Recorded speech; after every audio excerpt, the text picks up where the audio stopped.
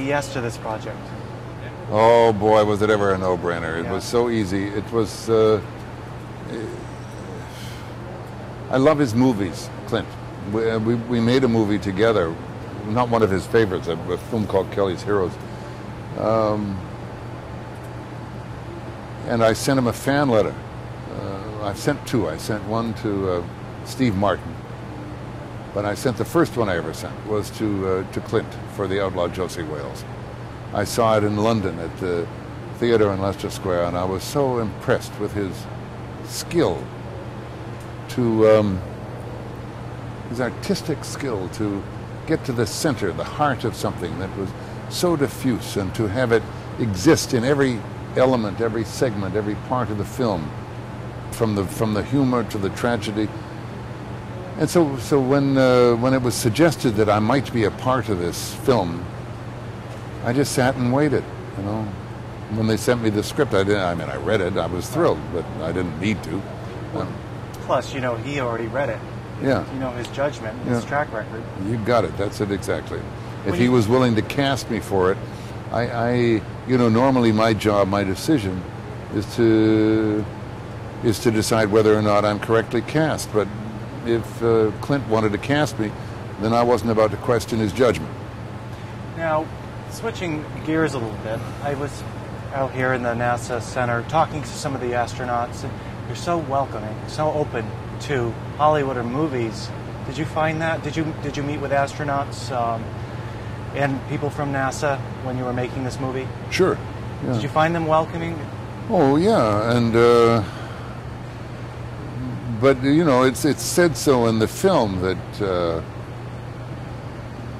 they're very proud of their work, and they're very disciplined people. It's necessary that they show it and that it be publicized in some way to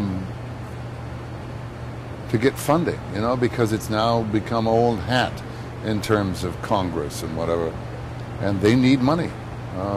You know, the Mars mission was a perfect example of how much money they needed and should have had, and it would have been successful if they had it, and it got botched because of lack of funding.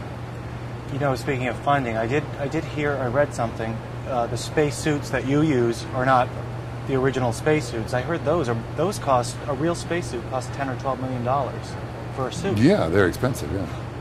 I mean, that tells you how much they need funding, because it's an expensive thing for people out in space. Now, before you made this movie, were you a avid NASA observer? Was that something of your interest, or? No, my interest is reading. And the 14th century, and Pete Sampras. I love watching that man play, and I would love to have a peek at Tiger Woods in the British Open today. But sure, every kind of event that happened with NASA, and I knew, you know, the difference between metric and duodecimal systems in the kind of mix-up that happened with Hughes and the Explorer. But of course, they're people that are to be admired greatly. I should not assume, but I would assume that making a movie like this is interesting because you get to get inside and see things that you could never see. It's incredible, you know. It's incredible to get up that gantry by the space shuttle. It's incredible to have these guys walk you around and show you things and introduce you to secrets and allow you to participate and involve yourself in their passion. It's wonderful. It really is, you know, and it's a passionate, monastic, difficult life that they lead. I mean, it's not monastic in terms of celibacy, but it's monastic in terms of deprivation and so on.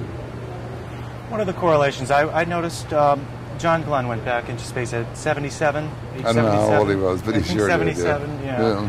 I wonder, would this movie really have been made if that didn't happen? Because you can, to suspend the belief, Clint's job as a director is to make everyone believe, and there was a correlation there.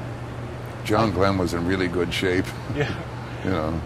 Well, the characters. Yeah, the characters were in good shape. Yeah. So I wonder if it would have been made. I don't know. I can't tell you that. Yeah. I can't tell you that. You'd have to go back and look and see where the planning was. Yeah. I mean, it was a fiction story, you know. Sure. Now, to finalize. Wait 1 minute. Now, of course, all 4 characters are quite different. You're more. They describe your character. He's like the ladies' man type. Your character in the movie. We have sensual involvement with women, and he loves them. You know, he loves the relationship. He adores them, women.